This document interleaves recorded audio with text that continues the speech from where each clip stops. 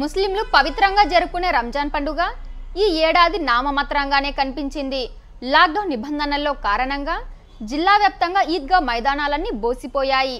ప్రతి ఏడాది వేలాది మంది ముస్లింలు ఒకే చోట కలిసి సామూహిక ప్రార్థనలు ఘనంగా నిర్వహించేవారు. కానీ ఈ ఏడాది కరోనా కారణంగా మునుపటి కల తప్పింది. దాదాపు ముస్లింలందరూ ఇళ్లలోనే నమాజ్ చేసి పండుగను జరుపుకున్నారు. సాధారణంగా స్నేహితులు బంధువులతో కలిసి రంజాన్ పండుగను జరుపుకునేవారు. కానీ ఈ సంవత్సరం ముస్లింలు ఎవరి ఇళ్లలో వారే పండుగను నిర్వహించుకున్నారు. ఆదివారం నెలవంక కనబడడంతో ముస్లిం మత పెద్దలు రంజాన్ పండుగను చేసుకోవాలంటూ పిలుపునిచ్చారు. పలువురు మత పెద్దలు మసీదుల నుంచి మైకుల ద్వారా ముస్లింలకు రంజాన్ పండుగ విశిష్టతను వివరించారు. కరుణ, సౌభ్రాతృత్వం, సామరస్యం విస్తరించాలని ఆకాంక్షించారు. అలాగే అందరికీ ఆరోగ్యం, సంపద సమకూరాలని ప్రార్థనలు నిర్వహించారు.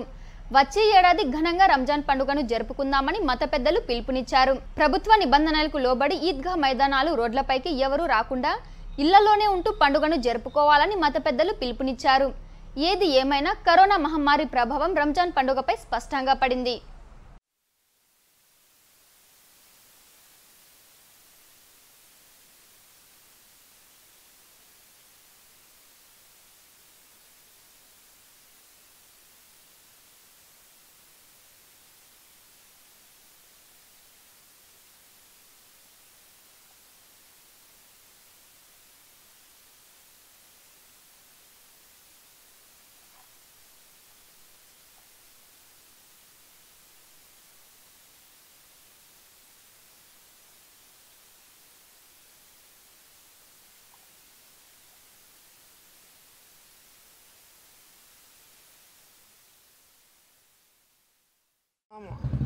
अनंतपुर के मुसलमानों को ईद उल फितर मुबारक हो।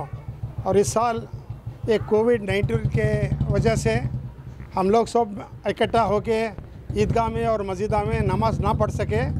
ये साल ये कोविड-19 से हिंदुओं को उगादी और क्रिश्चियनों को उनकी ईद और हमारे को ये ईद उल फितर है, ये खुशी के साथ सब मिलके बनाने के मौका नहीं मिला।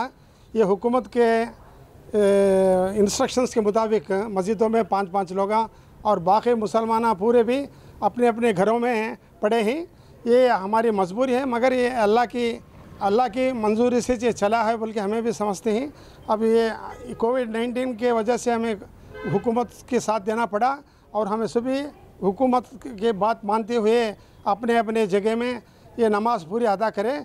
इस साल तकलीफ़ है तो इंशाअल्लाह आने वाले बकरीद को तो हमें सब मिलके नमाज पढ़ते बोल के उम्मीद करेंगे।